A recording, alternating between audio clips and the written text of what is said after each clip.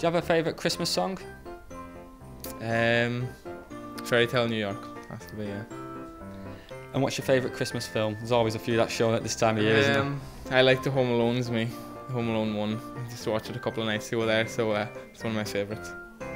What's Christmas like in your household nowadays? Yeah, well, it's for footballers. It's quite different. You know, we go in early and train on the Christmas morning. So I've got my girlfriend living with me now, so I'm sure she'll have the dinner ready when we come back. And as I said, it's kind of, you've got a game the next day, so you got to watch what you're up to.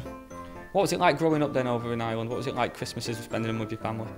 Brilliant, yeah. It's very exciting time, and having all your family around for Christmas dinner and relatives and so on coming around in the evening. So it was a special time, and I'll miss that part of it too, you know, being over here. But I'm very lucky with the job I've got.